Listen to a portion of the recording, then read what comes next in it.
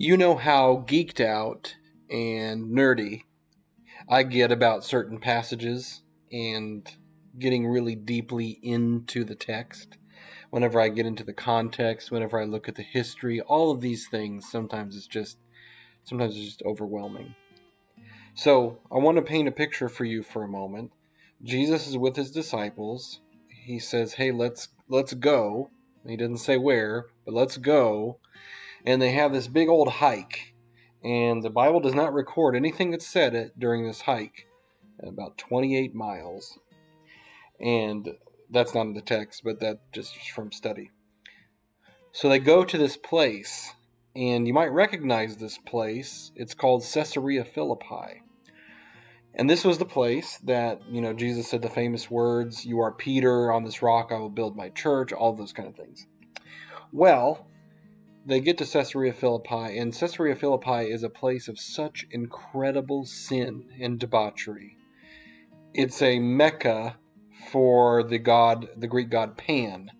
And if there are any kids watching, I'm just going to be very general about this, that there were types of worship going on that really centered on human pleasure. I'll leave it at that. And this was going on all over the place, happening all the time in Caesarea Philippi.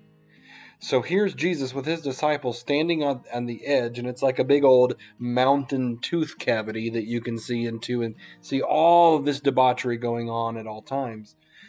And this is when Jesus says, "On this rock I'll build my church."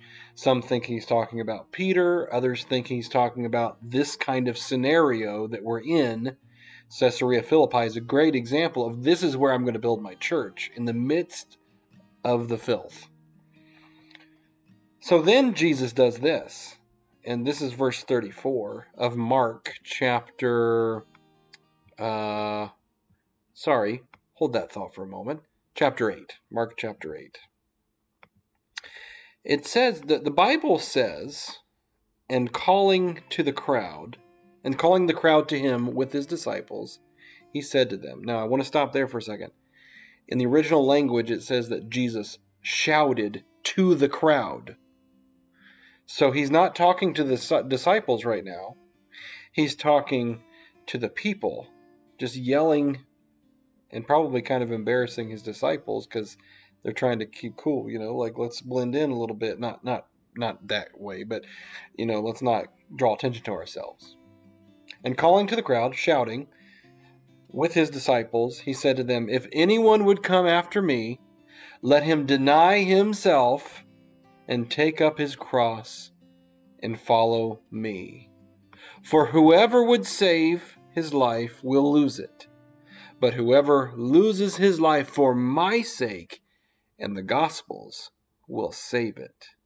See, these people were there committing debauchery, worshiping this false god, a god that, did nothing for people, a god that was false, like I said. And they're trying to get the god's attention. And Jesus is yelling out to them in this moment, if you would just lay down yourself, if you would just follow me, if you would just be my disciple, you will experience a life that's much better than the one that you're living, giving yourself away on a regular basis. For what? For nothing. What we learn from this is that the way of Jesus is a much better way than the world would prescribe. If we follow him with everything that we are, if we just seek to lose our life for him and just give it away for him and follow him, we will experience abundance. It's not always going to be easy. There's going to be some suffering. There's going to be some bruised knees and scuffed up, elbows. But Jesus wants us to live life and live it to the full. And his life is the way to go. This life is false. It gives you immediate pleasure in the moment, the life that he's pointing to. But he's showing them, you don't need to be this way. You can follow me and live a whole different, and you can be a new creation. Are you following Jesus today?